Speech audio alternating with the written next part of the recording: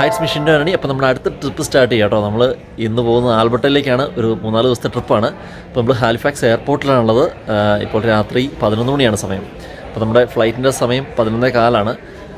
അപ്പം എൻ്റെ കൂടെ ഇതാ കെവിനുണ്ട്, അതുപോലെ ജോസഫും ഉണ്ട്. അപ്പോൾ ഞങ്ങൾ 3 പേരും കൂടെയാണ് ട്രിപ്പ് പോകുന്നത്. അപ്പോൾ ഒരു 5.5 മണിക്കൂറോളം നമുക്ക് ട്രാവലിംഗ് ടൈമുണ്ട്. ആൽബർട്ട നമ്മുടെ നോവസ്കോഷ്യയേക്കാൾ 3 മണിക്കൂർ പുറകിൽ. അപ്പോൾ ഇനിയുള്ളത് നമ്മുടെ ഹാലിഫാക്സിൽ നിന്നും ആൽബർട്ടയിലേക്കുള്ള യാത്രയും അതുപോലെ തന്നെ ആൽബർട്ടയിലെ വിശേഷങ്ങളുമായിരിക്കും. ഇപ്പോൾ നൈറ്റ് ടൈം ആയതുകൊണ്ട് നമ്മൾ പുറത്തെ കാഴ്ചകളൊന്നും എടുക്കുന്നില്ല. ഇനി നമ്മൾ നേരെ ആൽബർട്ടയിൽ ചെന്നിട്ടുള്ള കാഴ്ചകളായിരിക്കും നമ്മൾ കാണാം കേട്ടോ. നമുക്ക് നേരെ ആൽബർട്ടയിൽ കാണാം. അപ്പോൾ ഇവിടെയല്ലേ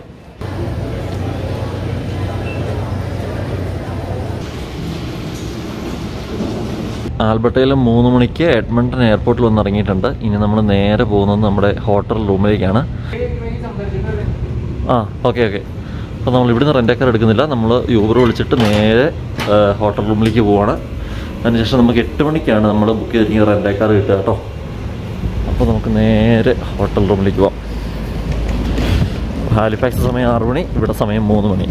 3 മണിക്കൂർ ഡിഫറൻസ് ഉണ്ട് കേട്ടോ. നമ്മൾ ഏകദേശം 5.5 മണിക്കൂർ എടുത്തു അവിടുന്ന് ഇവിടെ ട്രാവൽ ചെയ്തെത്താൻ വേണ്ടിയിട്ട്.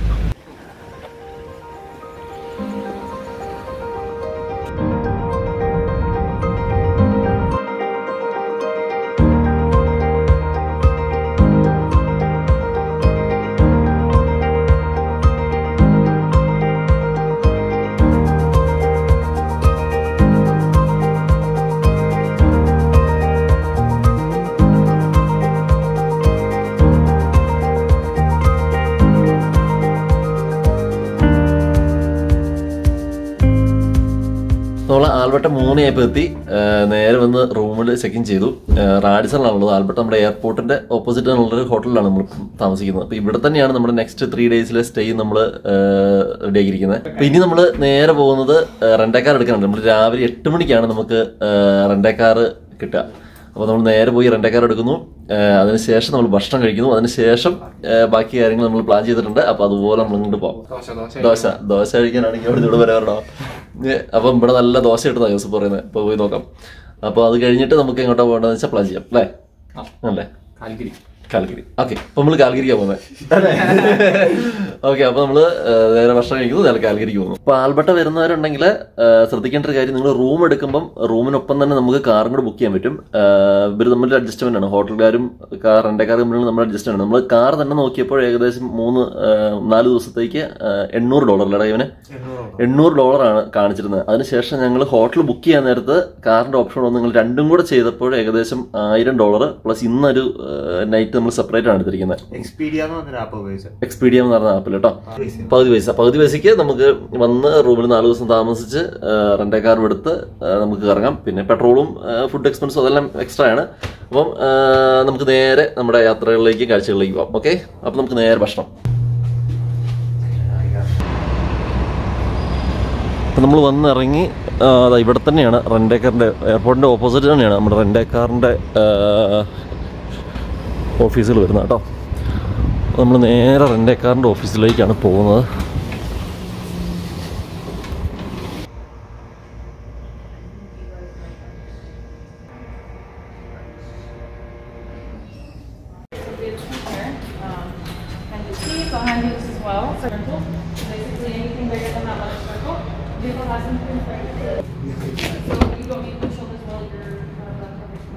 അപ്പോൾ നമുക്ക് വണ്ടി കിട്ടിയിട്ടുണ്ട്. മിസ്തുബഷിയുടെ RVR ആണ് നമ്മൾ എടുത്തിരിക്കുന്നത് കേട്ടോ. അപ്പോൾ ഇനി ഇതിലായിരിക്കും ഇനിയുള്ള 4 ദിവസം നമ്മുടെ യാത്ര. അങ്ങനെ എല്ലാ ദിവസത്തെയും പോലെ തന്നെ നമ്മൾ ദോശ കഴിക്കണം, ഇഡ്ഡലി കഴിക്കണം എന്നൊക്കെ പറഞ്ഞിറങ്ങി. നമ്മൾ മോൺട്രിയാൽ പോയപ്പോൾ ഉള്ളതുപോലെ തന്നെ ഒരു ഇന്ത്യൻ ഹോട്ടലും ഒരു 11-12 മണിക്ക് മുമ്പ് തുറക്കില്ല. അന്ന് 3 മണിയായിരുന്നു. മോൺട്രിയൽ എന്നപ്പോൾ എല്ലാ ഹോട്ടലും തുറക്കുന്നത് 3 മണിയായിരുന്നു, അടയ്ക്കുന്നത് 10 മണി. അപ്പോൾ ഇവിടെ അതുപോലെ തന്നെ. അപ്പോൾ നമ്മൾ അവസാനം ടിം ഹോട്ടൽസിലേക്ക് വന്നിരിക്കുകയാണ്. ചായയും എന്തെങ്കിലും ബ്രേക്ക്ഫാസ്റ്റും കാര്യങ്ങളും കഴിക്കും. അപ്പോൾ നമ്മൾ ടിം ഹോട്ടൽസ് എത്തി, നേരെ തോന്നുന്നു കഴിക്കുന്നു. നേരെ കാൽഗറി കേട്ടോ നമ്മൾ വിടുന്നത്. ഇനിയിപ്പം നമ്മൾ എഡ്മണ്ടണിൽ ലാസ്റ്റ് ദിവസങ്ങളിലേക്കാണ് നമ്മൾ വെച്ചിരിക്കുന്നത്. അപ്പോൾ നമ്മൾ ഇന്ന് നേരെ കാൽഗറി അല്ലേ ജോസഫേ? അങ്ങനല്ലേ? കാൽഗറി അവിടെ നമ്മൾ ഒരു വില്ലേജ് ഉണ്ട്, അവിടേക്ക് 1 മണിക്കൂർ ഡ്രൈവ് ഉണ്ട്.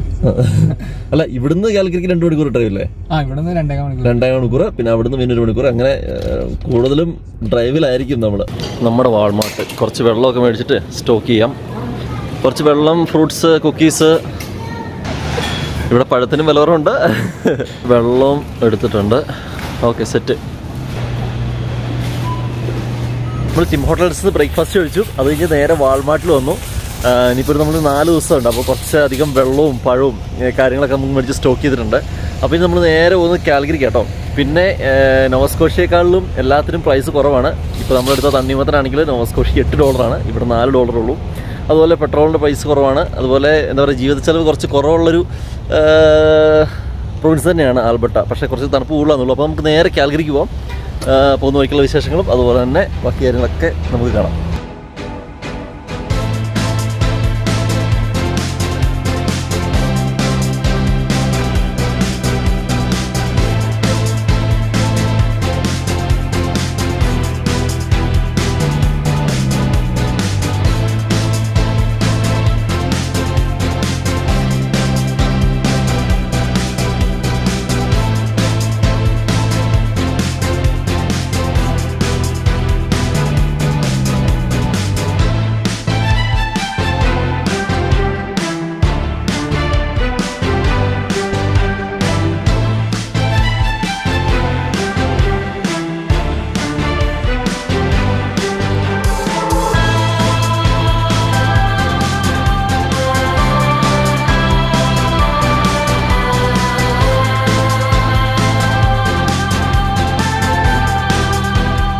അപ്പോൾ നമ്മൾ കാൽഗറി എത്തിയിട്ടുണ്ട്. ഏകദേശം 2.5 മണിക്കൂർ ഡ്രൈവ് ഉണ്ടായിരുന്നു കേട്ടോ.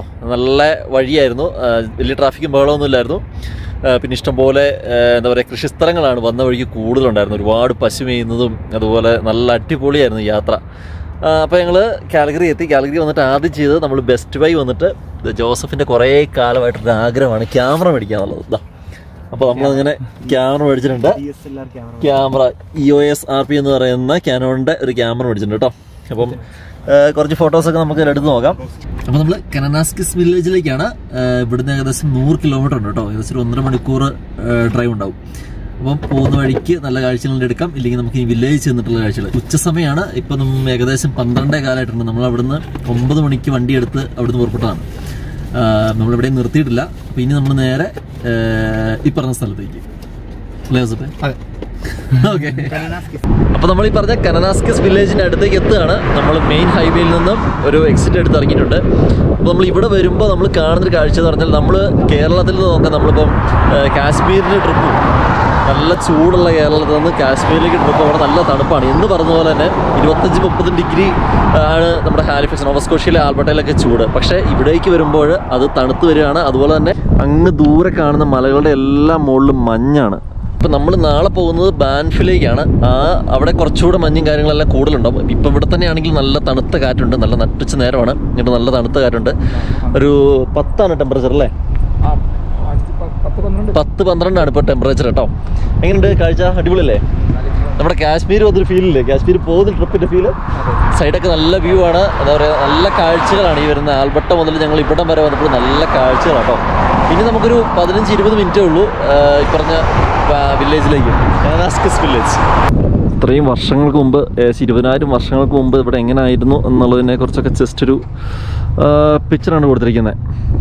അപ്പോൾ നമ്മുടെ മുമ്പിലുള്ള കാഴ്ച എന്ന് പറയുന്നത് മലനിരകൾ ഇങ്ങനെ നിരന്ന് നിൽക്കുകയാണ്. അതുപോലെ എല്ലാ മലയുടെ മുകളിൽ മഞ്ഞിങ്ങനെ കുറച്ചുണ്ട്, കുറച്ചിങ്ങനെ ഒലിച്ചിറങ്ങി വരുന്നുണ്ട്. അപ്പോൾ നമ്മുടെ നോവാസ്കോഷ്യയിലാണെങ്കിൽ കൂടുതലും ഓഷ്യൻ വ്യൂ ആണ് എല്ലാ സൈഡിലും. അതൊരു ശരിക്കും നോവാസ്കോഷ്യ ഐലൻഡ് പോലെയാണ്. എന്നാൽ ഇവിടെ വന്നപ്പോൾ മുഴുവൻ മലനിരകളാണ്. നമ്മൾ നോവാസ്കോഷ്യയിലോ അല്ലെങ്കിൽ അടുത്ത പ്രൊവിൻസിലോ ഒന്നും കാണാത്ത രീതിയിലുള്ള മലനിരകളും കാഴ്ചകളുമാണ് അല്ലേ?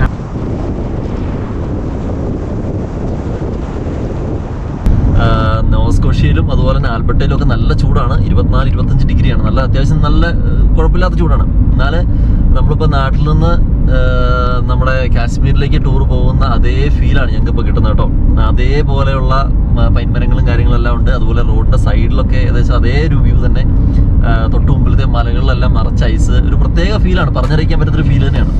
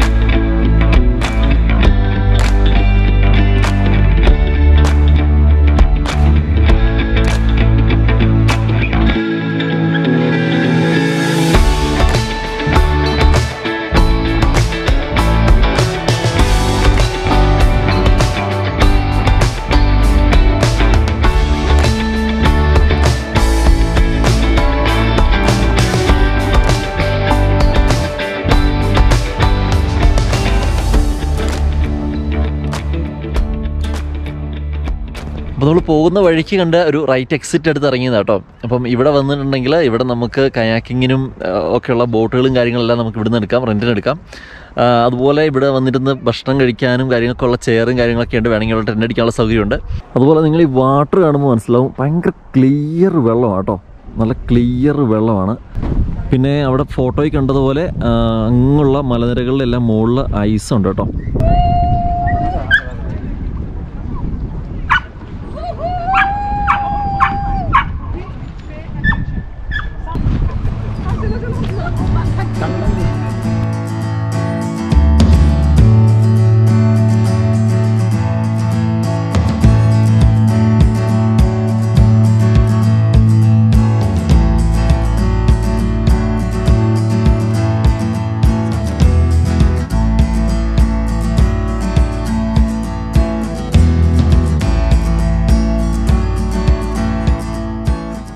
ഏകദേശം ആ വില്ലേജിനോട് അടുത്തടുത്ത് വരിക കേട്ടോ.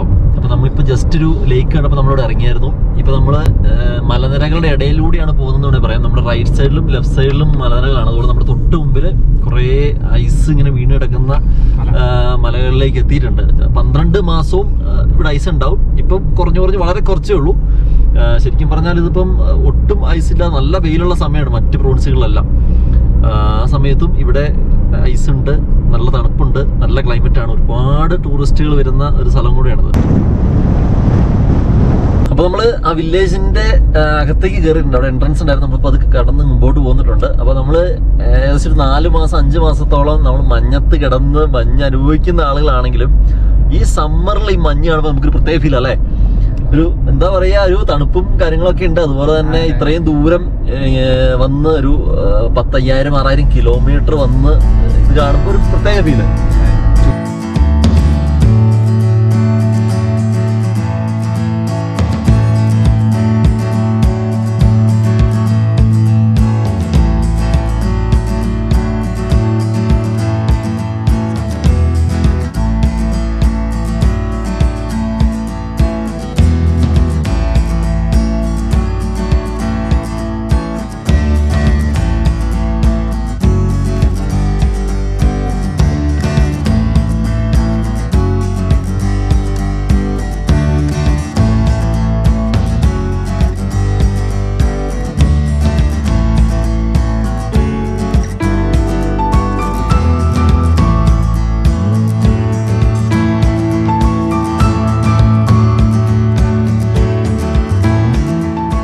അപ്പോൾ നമ്മൾ ഈ വില്ലേജിൽ എത്തിയിട്ടുണ്ട്. ഒരുപാട് വണ്ടികൾ ഇവിടെ പാർക്ക് ചെയ്തിട്ടുണ്ട് കേട്ടോ. അപ്പോൾ നമ്മൾ നേരെ വില്ലേജിലേക്കാണ് കയറുന്നത്. എന്താണ് ഇവിടുത്തെ കാഴ്ചകൾ നമുക്ക് അറിയത്തില്ല.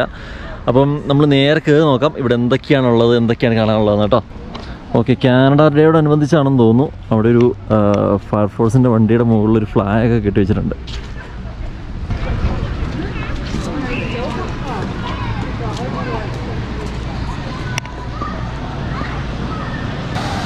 അപ്പോൾ ഇതാണ് ആ വില്ലേജ്. ഒരുപാടുണ്ട്, ഒരുപാട് ദൂരമുണ്ട്. ഇവിടെയും നമുക്ക് വേണമെങ്കിൽ സൈക്കിൾ റെൻ്റ് എടുക്കാം. അതുപോലെ വേണമെങ്കിൽ കയാക്കിനുള്ള ബോട്ടുകളുണ്ട്. അപ്പോൾ ഇവിടെ വരുന്നവർക്ക് ഈ ഫെസിലിറ്റീസൊക്കെ യൂസ് ചെയ്യാം. ഓക്കെ, ഇവിടെ ഒരു ബ്രിഡ്ജുണ്ട്, സസ്പെൻഷൻ ബ്രിഡ്ജുണ്ട്. അതുപോലെ തന്നെ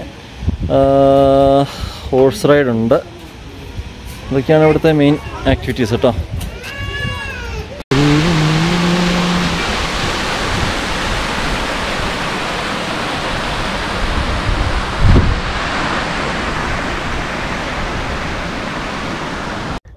അപ്പോൾ നമ്മൾ ഈ ഒരു വില്ലേജിൽ വന്നിട്ട് ഇതിലെ കാഴ്ചകൾ കണ്ടുകൊണ്ടിരിക്കുക കേട്ടോ. ഒരുപാട് വ്യൂ പോയിന്റുകളുണ്ട്. അപ്പം ചെറിയ ട്രെയിലുണ്ട്. ആ ട്രെയിൽ കൂടെ നടന്നു പോയിട്ടുണ്ടെങ്കിൽ ആ വ്യൂ പോയിന്റ് ചെന്നിട്ടുണ്ടെങ്കിൽ നല്ല അടിപൊളി കാഴ്ചയാണ്. താഴെ കൂടെ ആ റിവർ, നല്ല ശുദ്ധമായ വെള്ളം, ക്ലിയർ വാട്ടറാണ്. നമുക്ക് കാണുമ്പോൾ തന്നെ എന്താ പറയുക, കുറച്ച് കോരി കുടിക്കാൻ തോന്നും, അത്ര ക്ലിയർ വാട്ടറാണ്. അതുപോലെ ഈ മൗണ്ടൻ്റെ മുകളിൽ ഇങ്ങനെ എന്താ പറയുക, മഞ്ഞിങ്ങനെ ഉരുകി ഒലിച്ച് ഇങ്ങനെ നിൽക്കുകയാണ് ഇപ്പോഴും. അപ്പോൾ അതൊക്കെ കാണുമ്പോൾ ഒരു പ്രത്യേക ഒരു ഭംഗിയാണ്. അപ്പോൾ അത് കാണാൻ ഇവിടെ ഇഷ്ടം ആയിരക്കണക്കിന് ആളുകളാണ് ഓരോ ദിവസവും വരുന്നത് കേട്ടോ. ആൽബർട്ടയിൽ നിന്നും ആൽബർട്ടയുടെ പല ഭാഗങ്ങളിൽ, എഡ്മണ്ടനിൽ നിന്നും കാൽഗരിയിൽ നിന്നെല്ലാം. ഇവിടെ നോക്കിയാൽ നല്ല അടിപൊളിയാണ് ആ ഒരു വ്യൂ. നമ്മൾ നടന്ന് മറ്റൊരു വ്യൂ പോയിന്റിലേക്കാട്ടോ ചെല്ലുന്നത്. ഈ ഒരു വ്യൂ പോയിന്റിൽ അവർ ഗ്ലാസ്സൊക്കെ ഇട്ട് നല്ല എന്താ പറയുക, വരുന്ന സഞ്ചാരികളെ അട്രാക്റ്റ് ചെയ്യാൻ പാകത്തിന് കാര്യങ്ങളൊക്കെ ചെയ്ത് വെച്ചിട്ടുണ്ട്. ഇവിടെ നിന്നുള്ള വ്യൂ ഒരു രക്ഷയില്ല കേട്ടോ.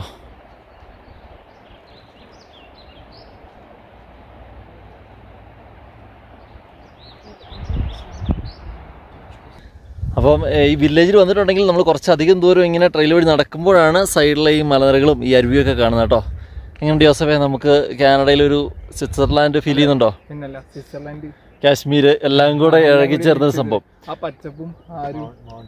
മൗണ്ടനും അതെ അതെ എല്ലാം കൂടെ ചേർന്ന സംഭവം. പക്ഷേ ഇതെന്ന് പറഞ്ഞിട്ടുണ്ടെങ്കിൽ നമ്മൾ എഡ്മണ്ടനിൽ നിന്ന് ഒരു 2.5 മണിക്കൂർ വന്നതിന് ശേഷം കാൽഗറി എത്തും. കാൽഗറിയിൽ നിന്ന് പിന്നെയും ഒരു 1.5 മണിക്കൂർ പിന്നെയും ഡ്രൈവ് ചെയ്യണം. 1.5 മണിക്കൂർ 90 കിലോമീറ്റർ 1.5 മണിക്കൂർ കൂട്ടിക്കോ. അപ്പം ഏകദേശം എഡ്മണ്ടനിൽ നിങ്ങൾ ഫ്ലൈറ്റ് ഇറങ്ങിയിട്ട് ഇപ്പോൾ ഏകദേശം ഒരു 4 മണിക്കൂറോളം പിന്നെ ഞങ്ങൾ ഡ്രൈവ് ചെയ്തു.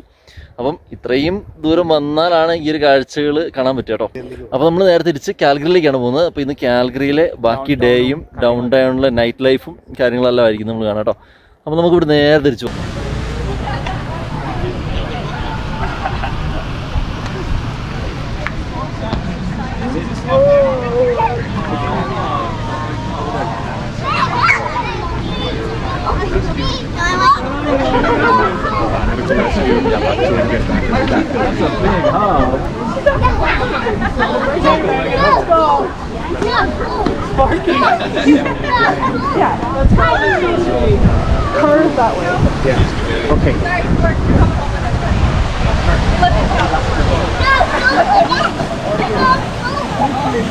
അപ്പോൾ കാനഡയോടനുബന്ധിച്ച് അവരുടെ ഫയർഫോഴ്സിൻ്റെ ട്രക്ക് അവർ ഡിസ്പ്ലേ വെച്ചിട്ടുണ്ട്. മീൻസ് അവരുടെ സ്റ്റാഫും ഉണ്ട്. അതുപോലെ നമുക്ക് വണ്ടിക്കകത്ത് കയറാം. അവരുടെ എക്യുപ്മെൻറ്റ്സ് കാര്യങ്ങളെല്ലാം അവർ ഡിസ്പ്ലേ വെച്ചിട്ടുണ്ട് കേട്ടോ. നമുക്കതൊക്കെ കാണാം, ഫോട്ടോയൊക്കെ എടുക്കാം. ഇതാ ഫോട്ടോ എടുക്കാമെന്ന് പറഞ്ഞ് വെറുതെ ചാടി കയറി ഫയർഫോഴ്സിൻ്റെ ട്രക്കിന് മുകളിൽ കയറിയിട്ടുണ്ട്. അതുപോലെ അവരുടെ ഫ്ലാഗും കാര്യങ്ങളൊക്കെ ഡിസ്പ്ലേ ചെയ്തിട്ടുണ്ട്. ഇതാണ് ഫയർഫോഴ്സിൻ്റെ ട്രക്കിലെ എക്യുപ്മെൻറ്റ്സും കാര്യങ്ങളൊക്കെ കേട്ടോ.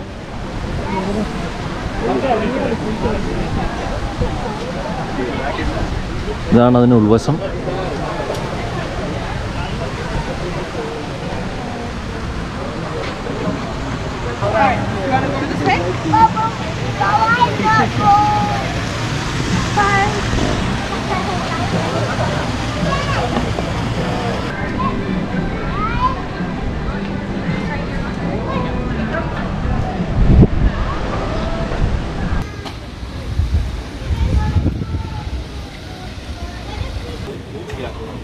So it's just a little hydraulic pump, not high pressure, but solid steel. So that's how much you can cut. And then we can also spread the vehicle apart. Special compartment that's built so it can go both ways. Basic equipment there. Extra forcible entry tools. This is a glass master. So this is actually specifically designed to cut windshields, and a lot of your newer vehicles, because a lot of your glass here, if someone smashes it, it shatters into little pieces. But newer vehicles, they're going laminated, so it's the same as your windshield. It doesn't break into small pieces; it just cracks. So you actually got your purchase point. You can smash in, grab your saw, cut through. So we also carry a little glass breaker usually. A lot of your glasses that you actually have, you just take that tool and just tap. Things that this truck did that we kind of liked, it's sort of up originally, so you actually just pull the little button and it filled. So you don't have to have bags of Absorbable everywhere. But ഇതിനകത്ത് കയറിയിട്ടുണ്ടെങ്കിൽ നമുക്കൊരു ചെറിയ gift ഷോപ്പും അതുപോലെ ചെറിയൊരു എന്താ പറയുക കഫ്റ്റേരിയയും കാര്യങ്ങളെല്ലാം ഉണ്ട് കേട്ടോ. വേണമെങ്കിൽ നമുക്ക് ഫുഡ് ഇരുന്ന് കഴിക്കാനുള്ള സൗകര്യങ്ങളും എല്ലാം ഉണ്ട്.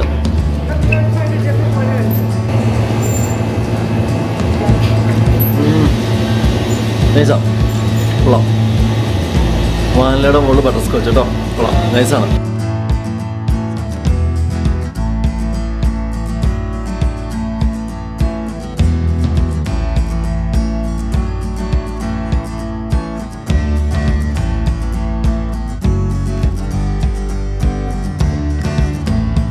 അപ്പോൾ നമ്മൾ കാൽഗരിയോട് അടുക്കുന്നുണ്ട്. ഇപ്പോൾ സമയം 4:30 ആയിട്ടോ. അവിടെ നിന്ന് 1.5 മണിക്കൂർ യാത്ര ഉണ്ടായിരുന്നു. എനിക്ക് നല്ല മഴയുണ്ടായിരുന്നു. അപ്പോൾ നമ്മളിനി കാൽഗരി ചെന്നിട്ടാണ് ഭക്ഷണം കഴിക്കുന്നത്. ഇനിയൊരു 25 മിനിറ്റ്, ഇനി 25 മിനിറ്റാണ് കാൽഗരിയിലേക്ക് ഇനി കാണിക്കുന്ന സമയം എന്ന് പറയുന്നത്. അങ്ങനെ നമ്മൾ കാൽഗരി ഡൗൺ ടൗണിൻ്റെ അടുത്ത് എത്താനായിട്ടുണ്ട്.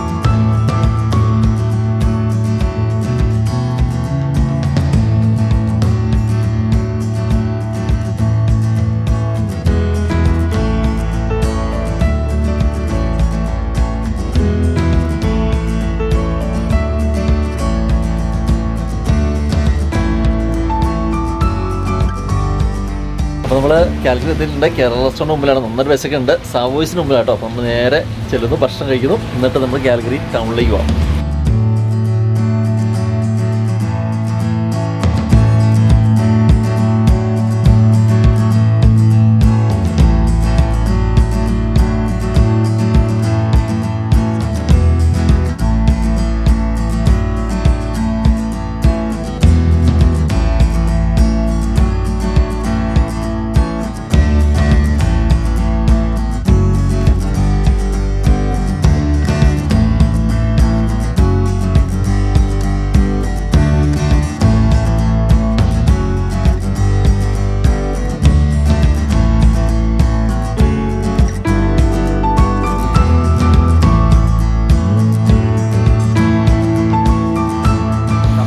അപ്പോൾ നമ്മൾ സവോയ്സിൽ നിന്ന് ഇറങ്ങിയിട്ടുണ്ട്. ഭക്ഷണം എങ്ങനെ ഉണ്ടായിരുന്നു? അടിപൊളിയല്ലായിരുന്നോ?